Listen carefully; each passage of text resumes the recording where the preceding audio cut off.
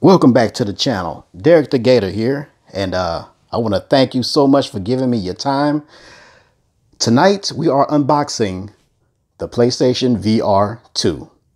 It's been a while since I had an unboxing on this channel. It's been a while since I uploaded a video, but if you're giving me your time tonight, I really appreciate it.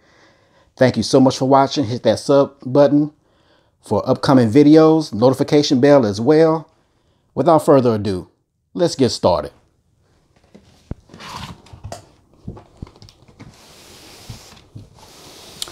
Quick little tour around the box. Cutting edge performance, quick setup, PlayStation VR2 Sense technology, thrilling new worlds. Now, I will admit I am very satisfied with what we have here so far.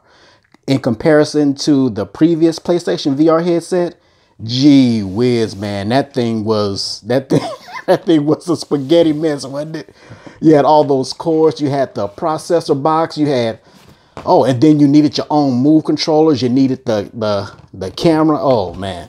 But this is so small, it's so simple. The box is ridiculously light. I mean, you wouldn't even think anything is in this box. I'm being honest with you. I already broke the seals around the box ahead of time. So let's see, we got a box in a box, of course. Inside this box, you have, let's see, it looks like some sort of USB cable.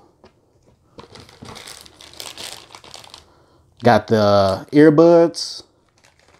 And of course, you got to have your manual.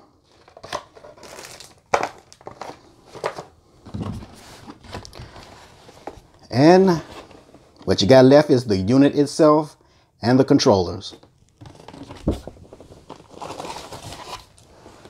And please, never mind my ashy knees if they're in a shot and my elbows. I just got out of the shower, okay, and I couldn't find the lotion. Don't join on me, all right? All right, let's continue. So, before I get to the unit, let's go ahead and get the controllers out.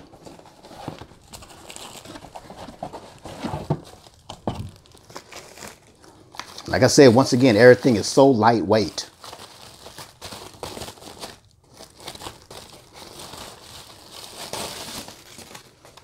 Oh yeah, look at that. I'll tell you what, it's going to take some getting used to. I mean, the buttons are small, of course. And having the circle button and X button there, and it's going to take some getting used to. And I could imagine, like, if, okay, I'm not a big guy. I'm only 5'6", but if a person, a larger guy or something like that, you see how this, my thumb is like hitting that a little bit. If you have large hands, that could be a problem. I don't know. Maybe Sony will come out with some other controllers, or some aftermarket company will do it. I don't know. But yeah, you got your two controllers there. I think this is for the left hand, I guess. Feels good. All right. And let's take the wrapping off of this.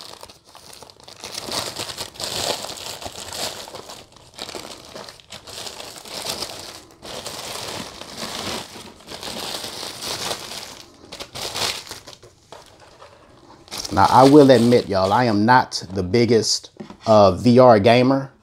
I do have a Meta Quest 2. I was real hot and heavy into it for about maybe 3 or 4 months, and then it found its way to the closet. But I mean, this is PlayStation. And like I said a moment ago, I really did like the PlayStation VR headset, the one that came out for the PlayStation 4. And I'm pretty sure this is going to be amazing too. There you have it. Oh, got cameras all on the outside. Got that little dial at the back to tighten the halo strap. And all you have is just this one long cord. That's it. You don't have any kind of junction box. You don't have like several other cables. You need to crack open a thick manual to all connect, and they really simplified everything. Really did. And I really appreciate that, Sony. Thank you. I don't appreciate that price tag, though. But thank you for simplifying everything. Now, I don't have any issues with this, but I do have one question. And I don't mean to disrespect anybody. I'm not even trying to disrespect Sony. But I just thought about this because I mentioned the camera a little while ago. For everyone who bought the camera for the PlayStation 5, what is it for? Because I originally thought that camera was going to be used for this. But you don't need a camera for the PlayStation VR2. So what exactly is the camera for?